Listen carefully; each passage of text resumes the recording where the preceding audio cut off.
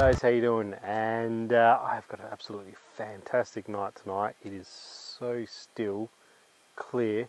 It's been such a long time coming, but finally I'm back out again shooting the stars. Now, as you can see, I've got my RASA set up, and tonight's target's going to be M8, the Lagoon Nebula and the Trifid Nebula, with the ASI 294 MC Pro camera and the f2 8-inch RASA. I can just get the two targets in frame together, so that's pretty cool. I like that. I've also got a slight change with this telescope. Now, usually I use the Celestron RASA light pollution filter, but because I shoot mostly under dark skies, I wanted to change that. The light pollution filter is a little bit darker, or all light pollution filters are a little bit darker, meaning that they're also going to be blocking the amount of light coming through, hitting your sensor. So what I wanted to do is go for a filter that's a little bit clearer, and that way it's going to not block out as much light, and still get a lot of nice data, nice light through. So I've gone from the Beta UV IR cut filter, 2-inch filter, and what I've done is I've just unscrewed the filter cell for the light pollution filter, and just installed the 2-inch Beta UV IR cut filter. So that's what I'm running tonight with that. So we're going to see how we go. So far, just from some of the previews I can see on the iPad there, it looks really good, and I'm loving it so far. And as you might be able to see to my right, I've also got another mount out tonight, and that's the little Celestron AVX. And on that, I'm going to be shooting the with the Nikon Z7 and the 200 to 500 f5.6 lens. Now, it's going to be a little bit tricky with that because I don't have an intervalometer for the Nikon. I don't have my laptop with me, so I can't use backyard Nikon. And to be honest with you, I don't even know if backyard Nikon works with the Z7. I haven't tried it yet. So it was kind of a bit of a rush sort of thing. I thought, oh, you know what, I'll get the AVX out as well. We'll set them both up. And I'm going to pretty much I'm going to target or shoot the same target as the RASA as well, but it's going to be a little bit more wider probably. Deciding whether I go 200 or 500 mil, I'm not too sure there. But I've still got to keep setting that mount up. I've got to manually do it.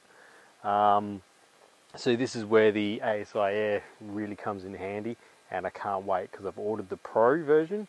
I'm just waiting for that to arrive.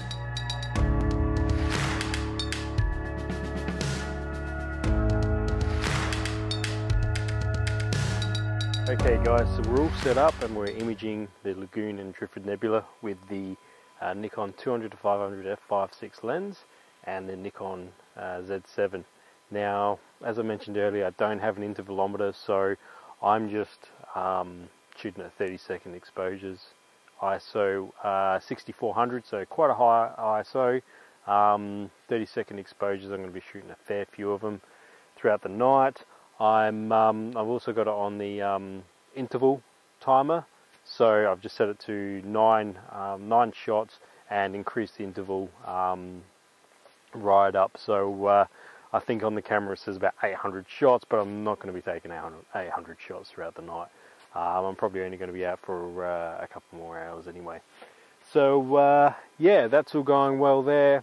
The RASA, I actually stopped that imaging session because I thought I was able to get a comet.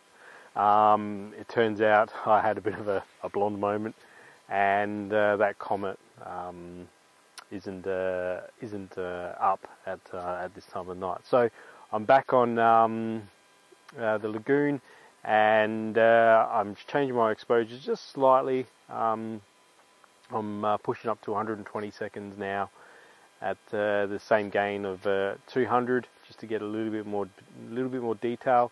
So I'll keep that going for a couple more hours, and yeah, and I'll report back to you guys a bit later.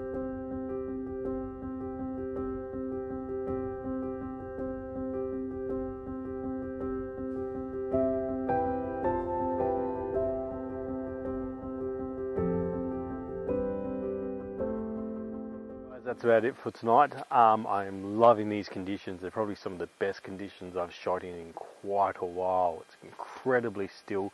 It is about 4 degrees. The gloves are on. I'm getting a bit cold, but I've got my favourite jacket on, as you guys probably notice in a lot of my videos. But anyway, the little Z7 is performing really good with those 30-second exposures, ISO 6400, f5.6 at 500mm.